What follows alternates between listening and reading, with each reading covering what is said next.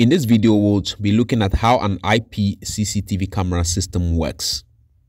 Here are the parts that we'll be putting together to set up a complete IP CCTV camera system. But I want us to start step by step, so let's start from the cameras. The cameras I want to use are POE IP cameras, which simply means that power can be taken into each camera through their Ethernet port or through the Ethernet port of each camera, and through the same Ethernet port, video will be transmitted from the camera to be sent ultimately to a video recorder. We will need a POE switch since we are using POE IP cameras, because the POE switches or a POE switch is capable of providing power to devices through the Ethernet ports. So we'll need a POE switch. The next thing to do is to plug network cables from the ports of the POE switch into each camera. With these connections done, power will be transmitted from the POE switch through each of the network cables into each camera. And at the same time, through the same network cables from each camera, videos captured by the cameras will be transmitted into the network switch.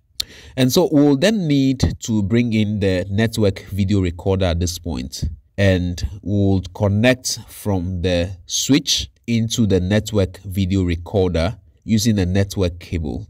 Be reminded that it is the network video recorder, or the NVR, that houses the hard disk drive or the surveillance drive onto which the videos of the cameras on the network are stored.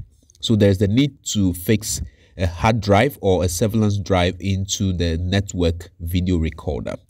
We will now provide the NVR with a display monitor, whereby we'll connect the NVR to the monitor so that through the monitor we'll be able to see the interface of the NVR, where we can search and find the cameras that have been connected to the network.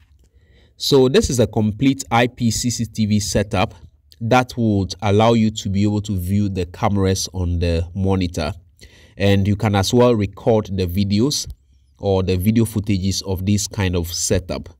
But if you want to monitor these cameras remotely on your mobile phone or on your PC, you would need an internet source. So we'll use a simple internet router to provide the internet, but any internet source that is via a cable is acceptable.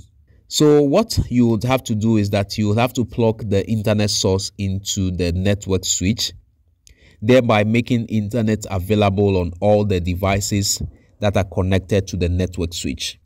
That means internet will be available on the cameras and the NVR, since they are connected to the network switch on which the internet service or the internet router is also connected. From there, through the right apps and softwares installed on your phone and on your PC respectively, you can view your cameras remotely over the internet.